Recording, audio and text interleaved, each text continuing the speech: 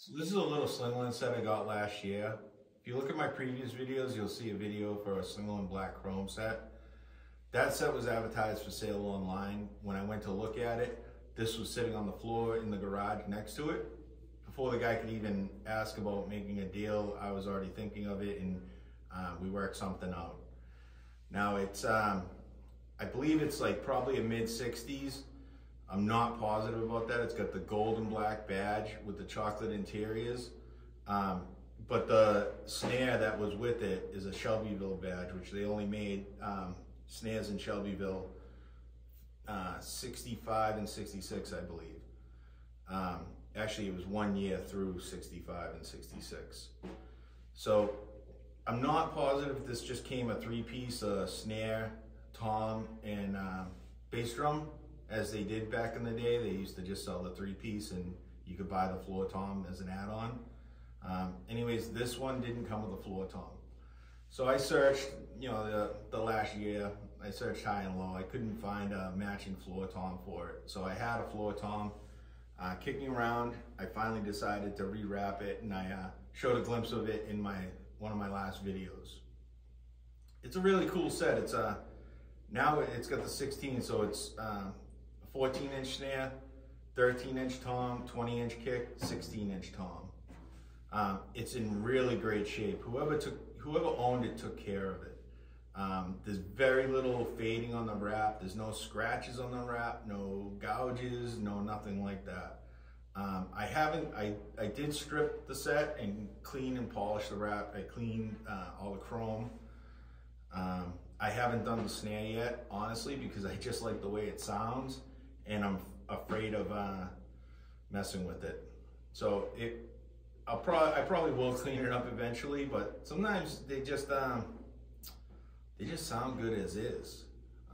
And then you take it apart and clean it, and you never get it quite to where it was. So I'll probably tackle that later on. It's just for now, I'm gonna leave it as is.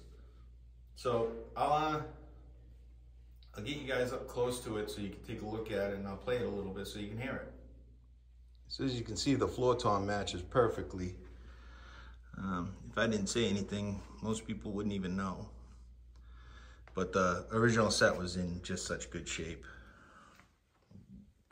As I said, no scratches or scuffs or anything like that at all. All the chrome and wrap just needed a really good cleaning. Even the hoops were in good shape.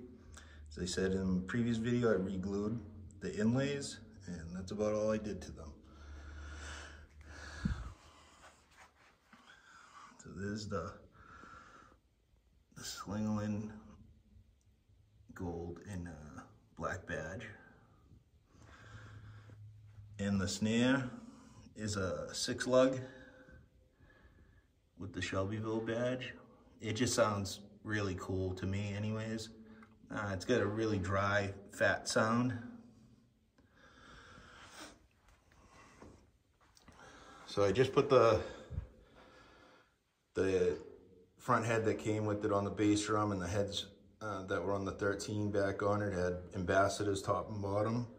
So I just matched up the floor tom with ambassadors top and bottom, and the kick drum, a PS3 that I had, and the snare's just got the old worn out one that was on it, but it's really cool. It's got the Manny's music stamp, and I got a bunch of heads with stamps from different music stores all over the country.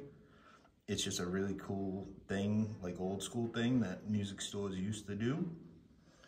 They're awesome. Like I said, I have a bunch of them from all over the place.